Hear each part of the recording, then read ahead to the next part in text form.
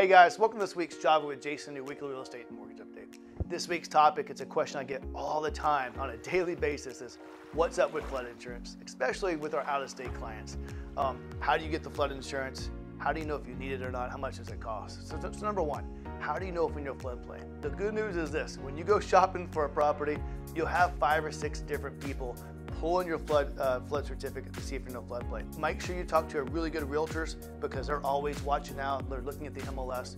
They're looking at the seller's disclosures to see if it's been designated in a floodplain. But you can also find out through an insurance agent.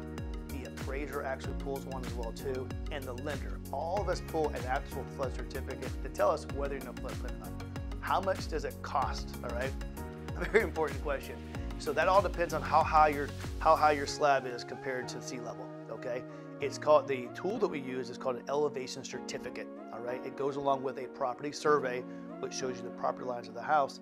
The elevation cert, that we call it, tells you how high you are. So a house on the coast in Galveston under sea level could be super expensive, and a house in the woodlands with maybe the floodplain going just in the back of the lot with a slab way above sea level may cost you $400 or $500. So that's the big range, but the elevation certificate tells you. Okay, how do you get it? All right, so you contact any insurance agent.